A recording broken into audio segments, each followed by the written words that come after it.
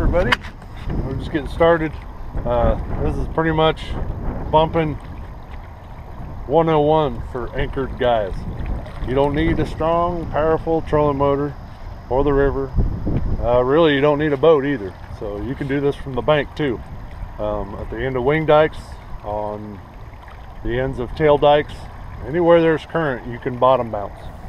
So this is for everybody. I personally don't like using a trolling motor. To me, it's just a little tougher. Plus, I want more lines in the water. So, right here we got the tank with Catfish Extreme rigged up. I got 16 ounces on it because I just don't want it. I don't want it going very far from the boat. We got a double rig set up on it. Back here we got my bumping rod, my Bass Pro Graphite Series bumping rod. We've got long leader. I think it's like a 3-foot leader, attached with a Dakota 600 line counter. That way you can tell how far you're back. Probably about a foot to 16 inches on your sinker line, and we're going to try to do it with 5 ounces. And I'll get everything attached up and we'll show you how to do it. If you're fishing for blues on the Missouri River, the places to do it, especially when the river's stable, is basically in the middle channel, because once that river starts dropping, these fish will go to the middle of the channel. So I don't know everything, but it sounds good, doesn't it? So hopefully this all helps you. We got shad today, skipjack. I think we're going to catch some moon eyes a little later on, so stay tuned. Later. All right, got them ready. Got a skipjack head on this one. Got a spine blood skipjack cut on that one. See if they like smaller baits. Then on these we got whole shad, just the tip of the tails cut off. I cut in the gut pocket there to let out some more scent. We're going to start walking back. This is the setup that I was talking about I had at the house I showed you guys pictures of. We're going to show you how to walk some bait. Okay, while you're anchored, you can have 2 poles out. There's 1 pole. The other pole's on there. Brian's already started walking. What you do is you set your clicker for 0. And you just let your start letting that line.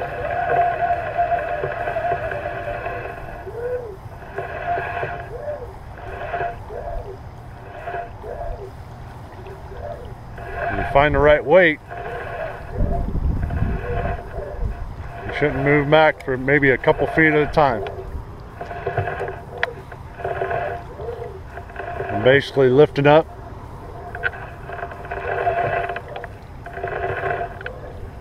Every time I lift up and get to the top, I let go of the spool until I feel the weight hit.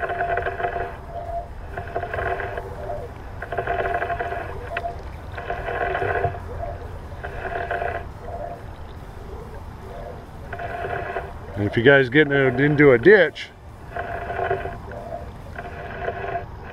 what I do in the ditches is I usually I'll put the rod in the rod holder and let it sit, because a lot of times those fish are in the backwater or under the underwater structure to where there's no current sitting out of the current.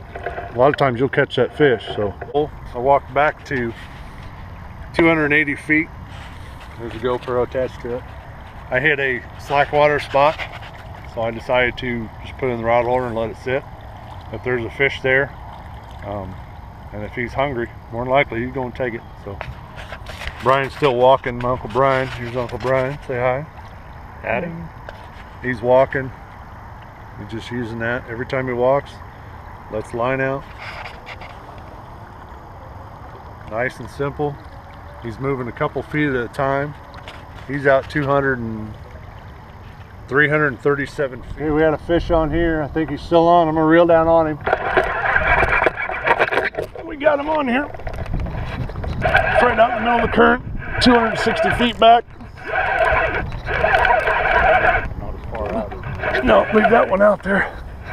Seems pretty decent. Go ahead and adjust your drag right now. He's coming towards the boat. I think it might be a decent one. Might want to reel up these side ones, Brian. He's coming.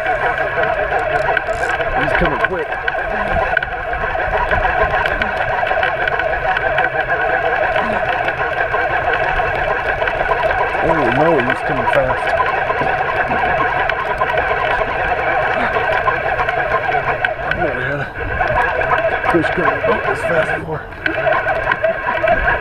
He's already at the bottom of the boat. Oh, he's not too bad. Oh, it's a channel. But still, hey, it's a fish. It's a fish in the boat. Now we'll just bass flip him.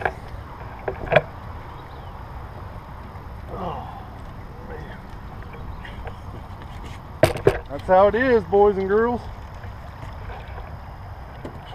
I've been several times where I was with Brian Saunders and it happened, and then but this basically shows you that you can anchor and still walk baits. I'm already back 115 foot, and my Uncle Brian's at 125 because he started before me. So like I said, you only want to move a couple feet at a time, and then adjust your weights to where it only moves a couple feet at a time. And you'll notice when you get a fish bite, either he'll try to rip it out of your hands, or you'll feel the drag just peeling like crazy, or you won't feel the weight hit the bottom of me anymore. Once that happens, flick your lever there and start reeling in. If you start feeling weight on it, then just go ahead and get ready and set the hook. I actually like anchor walking better because I can control how fast my my sinker's going. I don't have to use up my trolling motor batteries. I still cover good ground. Why? We still got other lines in the water, so that's a plus to this. You still got more baits in the water. You can cover the outside bends and the tail dikes and the end of wing dikes. Anywhere there's current, you can do this. If you're on a bridge, fishing off a bridge, I know a lot of guys from downtown Des Moines fish off the bridge. You can walk baits there if there's enough current. Just got to get you a nice stiff graphite rod. I got mine at Bass Pro, and I think it was 58 bucks. Graphite, it's extra heavy. Like, I'm back 168 feet and I can still feel the bottom.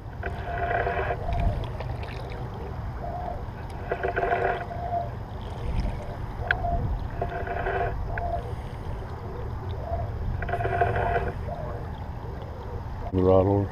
If you get one of your side rods goes down, just put your walking stick in the rod holder and get that fish in the boat. Especially if you're a tournament angler, it's all about getting fish in the boat. So, and if you happen to get a big one on that you cannot stop, it's always good to have a buoy on board or a life jacket or anything like that. That way you can latch onto any of your anchor rope onto a life jacket or your buoy and go after that fish. Because more than likely, you ain't gonna be able to get him in this heavy current unless he starts going upstream on you.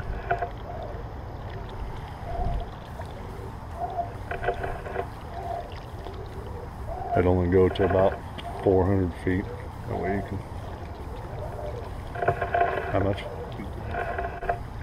You're basically back bouncing all the way down the river.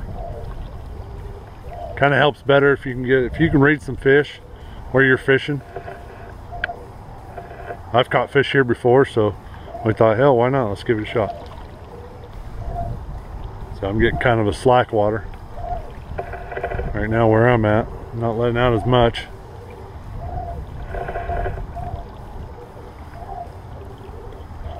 So a lot of times I'll just set the rod down the rod holder and let it be for about 10 minutes. If you don't get anything, reel it in and start walking baits back again. Oh, I popped him.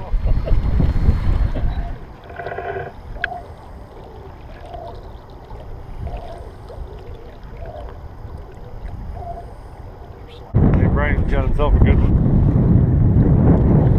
Seems like it anyway. couple good tugs. Make sure you're here. How's your drag? Okay. Yep. Catch up to it. This rod need reeled up. Why are you?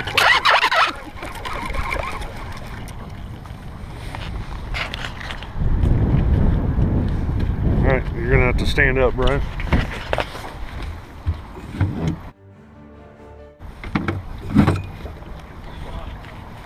Huh?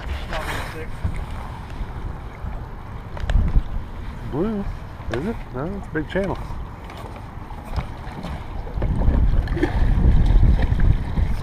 Yeah, it's a big channel.